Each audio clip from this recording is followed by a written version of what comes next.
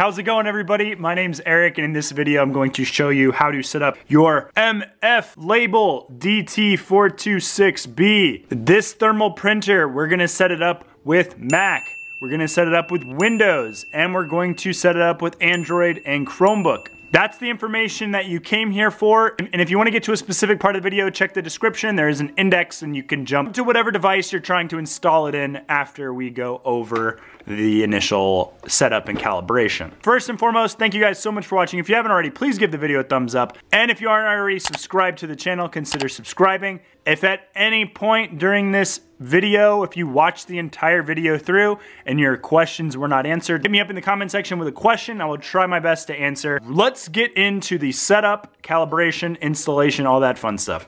So here we have the printer, and if you didn't already know, it does not come with any labels.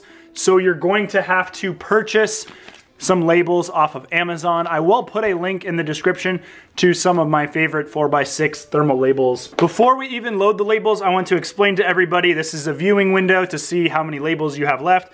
This is a feed/calibration button that you'll press to feed a label. We'll go over that later. These two levers, you have to press it in order to open the printer. The front of the printer, there are no teeth to tear. So perforated labels are ideal, but if you have non-perforated labels, if you pull hard enough, they should still rip and come off of the printer like that. Nothing going on the bottom, but if you go to the back, we have a power switch, a micro SD slot, which I actually don't know what it's used for. So if you know what that micro SD slot is used for, please let me know in the comments. We have our power, we got our USB, and then there's a cutout that we don't really know what that does either. First things first, take the power supply that came with your printer and plug it into the back. You also should have a power cord that goes into the power supply, and then the end of this power cord goes into the wall. And once the power is supplied to the printer, you can turn it on, which is this line position, and it should start beeping, making some noises.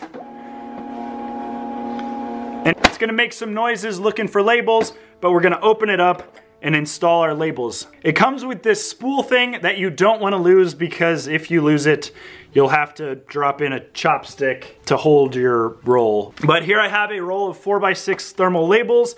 I'm going to open it up, place it in like that. It does take almost the entire width of the roll holder, and then I'm going to drop it in there. The surface of the label needs to be facing up because the print head is on top. That's what makes contact with the paper. I'm going to open up these print guides a little bit and then close them so the paper is guided, but it's not super duper tight. And then I'm gonna pull the paper forward and close the top of the printer.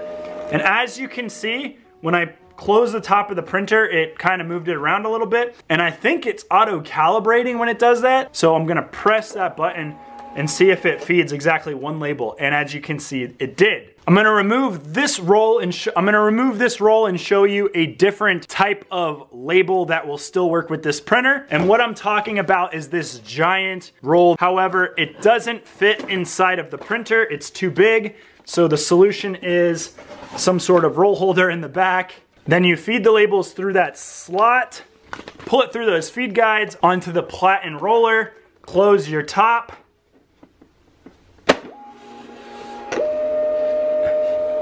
and it should calibrate just like it did before, but that allows the printer to use this labels behind it system. Or if you were to use a fan fold amount of labels, which kind of just plops behind it. Fan folds are a little bit cheaper because they don't have to be rolled. Last but not least for setup, I want to show you a smaller roll getting installed in here, because you're not limited to just 4x6 labels. You can use another size of labels, so I'm going to use these 62mm wide labels. So I'm going to pull these together, and I want to get this in the center, kind of like that.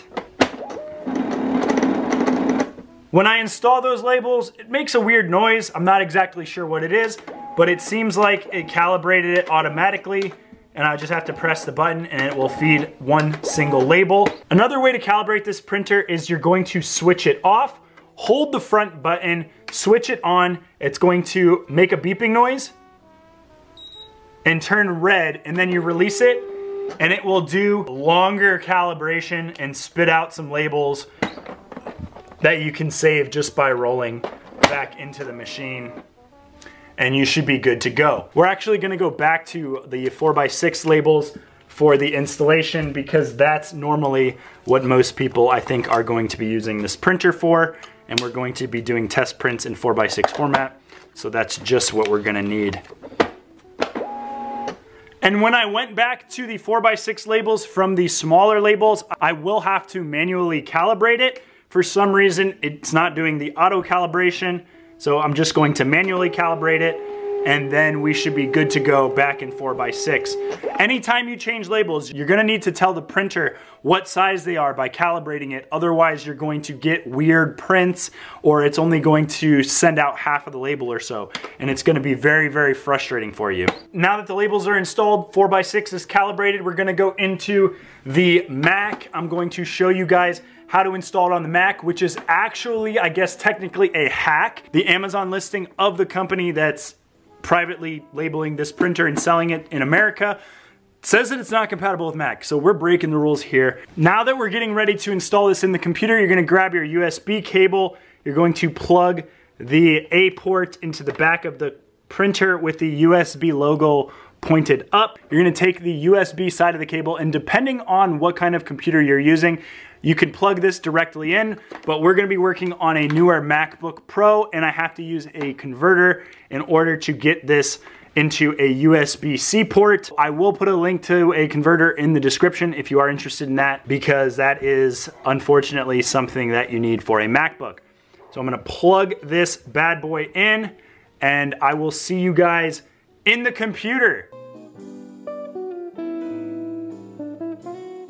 Running Mac OS Catalina 10.15.2. So what you're gonna have to do is plug in the printer, then you're going to have to install the printer, and then we're gonna have to do some test prints and change some settings, or at least know how to change settings for your own specific purpose. I already have the printer plugged in. I will put a link in the description to the driver. This is very, very important because it's basically the instructions that the computer uses to communicate with the printer. Click on that link in the description. That brings you to the driver. Once you get to here, you're going to go over here and hit download. It's gonna come up with this because it's so big it can't scan it. You're gonna download anyways. It'll download the driver zip package. So my download took about 30 seconds. Now I'm going to click on that zip file. It's going to unzip it and then open in your downloads folder. I have it right here. It's the ITPP941 driver CD.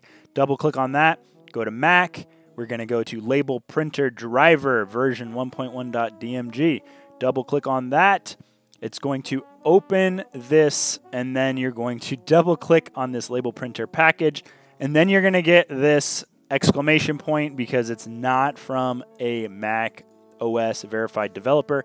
Apple likes to control things. They don't want things that are being developed outside of their control, but we're gonna have to change some settings in order to install this. We'll go down to System Preferences. That pops up. I'm just gonna hit OK. Go to Security and Privacy. Go to General, if you're not already on General, and then we get where we can allow this to be opened. It was blocked because it was from an unidentified developer, so we're gonna hit Open anyways. Open, but it should allow you to then open that installer, which is down here. I'm going to click on that, and it's opened the driver installer. Continue, install. Now it's asking for password. I'm going to type that in. I'm going to install it. Installation was successful. I'm going to hit close. Okay, move to trash. That's fine. And then now we're going to actually install the printer. That was the software that we need to install the printer. Now we're going to install the printer. You can go to this finder up here and type in printer and scanners, double click on that. It's gonna come up with your printer and scanners installation setting. Hit this plus button right here, and you should see the MFLABEL DT426B if it's plugged in, turned on your computer. Now we're going to go down here to where it says choose a driver. We're gonna go to select software, and this filter right here, you're gonna type in label, and you're going to use this label printer label driver and hit OK. Then you're going to hit add. That installed the printer. Now we're going to have to get a test label. I have some over at fulfilledmerchant.com. They're not the greatest test labels, but it's something in 4x6 that you can print really quick and it's easily accessible. Put a link to that in the description. On this blog post, just click on here. I'm going to hit Command P. You can also go File, Print. And you're going to want to make sure the MFLABEL printer is picked. And then we're going to make sure our settings are correct. Drop down more settings. And we're going to change to 4x6. That looks a lot better. We don't really need headers and footers. Now I'm going to hit print.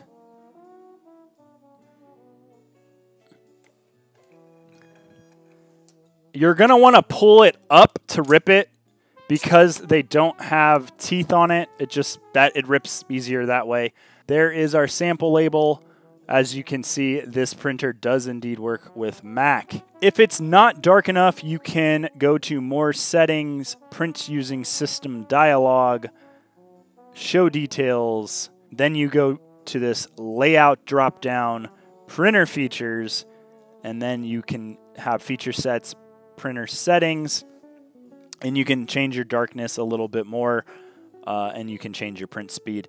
There is a balance between speed and darkness that you might want to play with if yours is not printing well. If the darkness is too high and the print speed is too fast, it might error out and overheat. It just is something you're going to have to play with. Maybe turn the darkness up 1 or 2 if you need to, and you can turn your printer speed a little bit down or up and just keep printing sample labels until you get the perfect balance for your label. If you have a specific label size that is not in the defaults, so if none of these are your label size, you can go to Manage Custom Label Size, create your own label size right here. You can name it whatever you want. If it's like a fragile sticker, and the fragile stickers you're printing are 4x4, you can do that. You don't really need marginal non-printable areas, so you could go all that to 0. And then hit OK, and you would have this custom size, even though they already have 4x4. But that's just how you do custom dimensions for a label that you might need to do in the future, depending on how you're going to be setting up that printer. That's pretty much the tutorial for Mac. If you haven't already, please give the video a thumbs up, and let's get into a PC. All right, here we are on a Windows computer.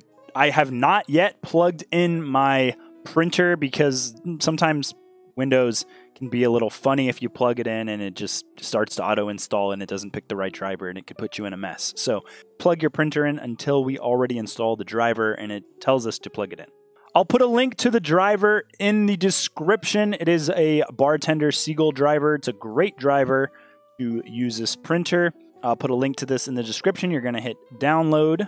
Once it's done downloading, you're going to click that exe or navigate to your downloads folder and find the file and execute that exe. You're going to accept their license agreement. You're going to hit next, run driver wizard. You don't really need to read the installation instructions if you don't want to. You can uncheck that and then hit finish. There's going to be a little blinking shield that you're going to click. And then this doesn't record on the screen, but it asks me if I want to allow this app to make changes. I'm going to hit yes, and then it's going to launch. Down here is a driver wizard. I'm going to click on that. We're going to install printer drivers. How is this printer going to be attached? By USB. And now I'm going to plug the printer in, and it should pop up right here that the driver for a plug-and-play printer, if you plugged it in at the right time and haven't previously plugged it into your computer. If you had previously plugged it into your computer and it was not working, you could go down here to printers and scanners, and then you should see the, you might see the MFLABEL printer, and you would just click on it and remove device. Then it might pop up on your installer wizard. We're going to leave that checked and hit next. MFLABEL DT426B. It already recognized everything. We're going to hit next. Virtual port USB 0001. Next. And then printer name. That's fine. Hit next. Hit finish.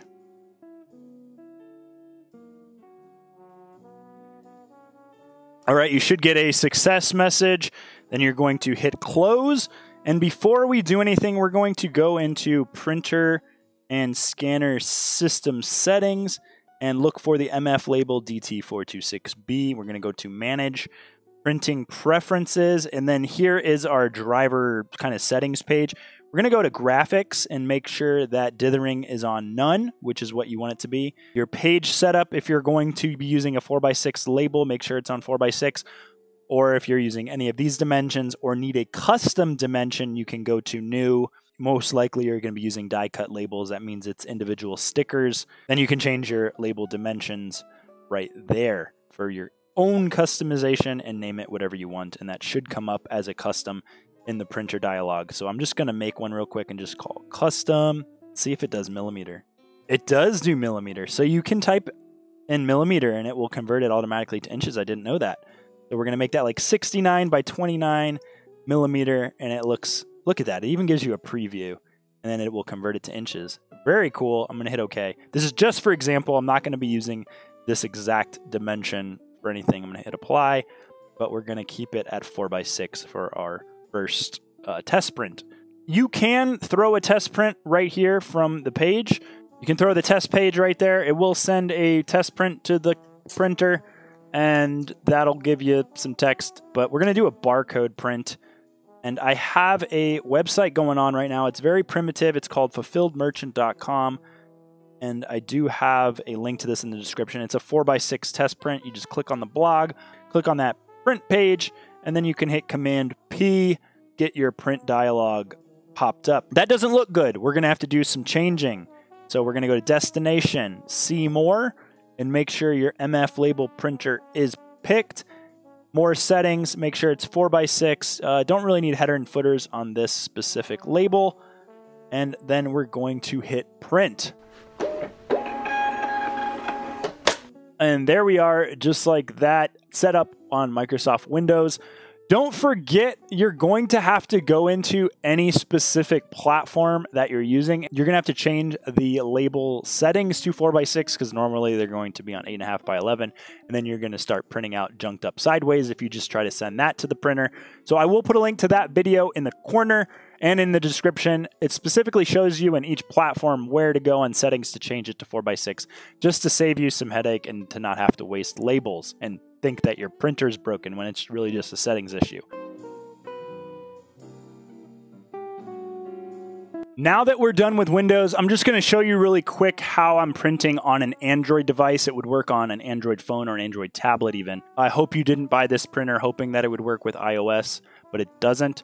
But here's how it works with Android. I have a full tutorial I will link in the corner there, and hopefully that will help. It's a different printer, but the process is exactly the same that I'm going to show you guys right now.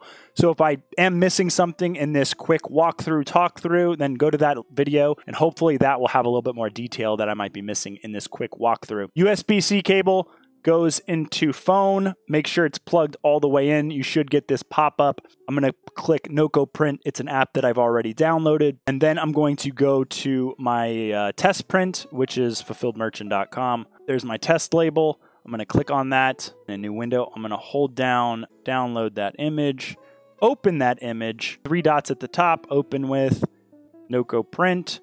And there you can see there's our print dialog. Initially, when you install the printer, you're going to have to pick a manual driver, and you're going to pick Zebra ZP450.